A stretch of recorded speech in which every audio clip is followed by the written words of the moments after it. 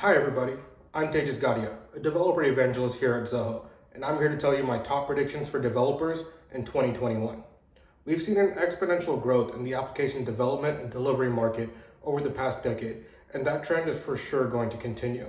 The speed of application development will further increase by leveraging technologies like low-code, serverless, and AI. So here are a few of my predictions for 2021.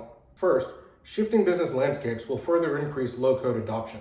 Low-code has already been on the rise for the past couple of years, but given the new wave of distributed workforces in light of COVID-19, organizations will need to adapt to the increased demand for process digitization. Democratizing application development by empowering business users will reduce the backlog for central IT teams while still giving them the necessary governance controls for oversight.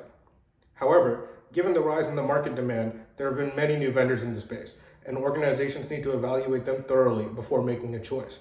Applications built on low-code platforms are generally not easily portable, making vendor lock-in a major concern.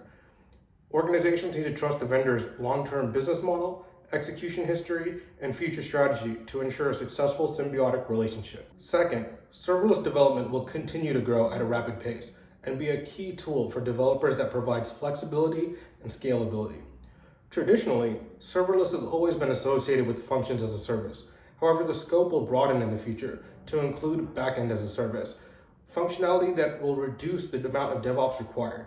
Components like data and file stores, identity management, AutoML, and more will see an increase in serverless applications.